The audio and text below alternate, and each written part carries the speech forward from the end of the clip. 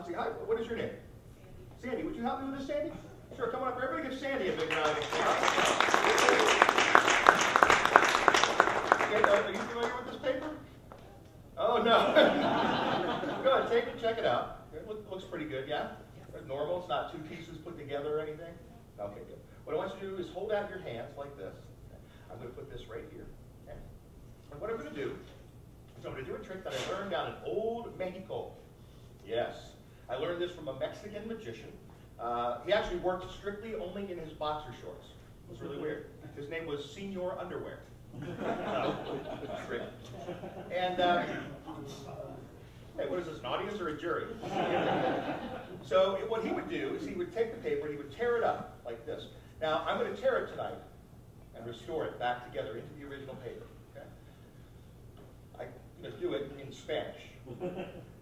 I'm not going to speak Spanish. I'm going to tear the paper in Spanish. All right, I do speak a little Spanish. ¿Cómo estás, frijoles? That means, how have you been?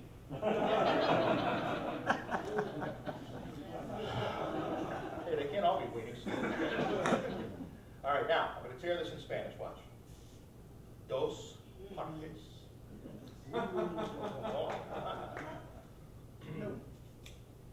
Cuatro partes.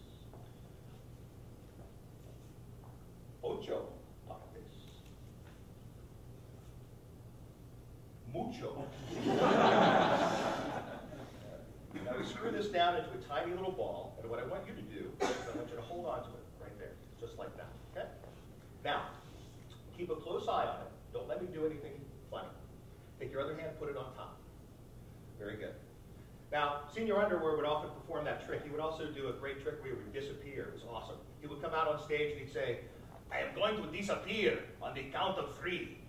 And then he would say, uno, dos, and then there was a big puff of smoke, and he disappeared without a trace. I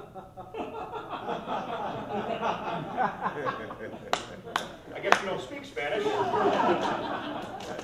Now, have I touched or come near those torn pieces in any way? Check this out. Your hand. Nothing here.